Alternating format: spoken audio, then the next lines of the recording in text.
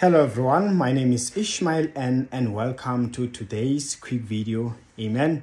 And I'm believing this message is going to talk to somebody in Jesus' mighty name. It's going to encourage you because you've been asking yourself questions.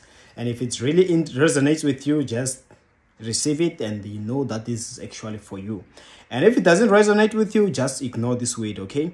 Because somebody in the past is regretting. Hallelujah.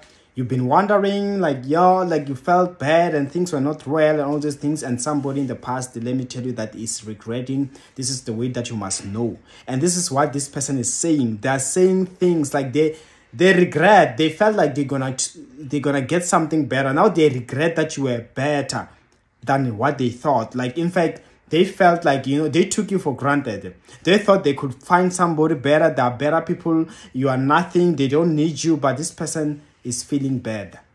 Hallelujah. And what will follow later on is that person will try to reach out to you, or you're going to at least hear that they've been asking about you. So don't feel bad. Don't want to ask self questions. Don't look down on yourself.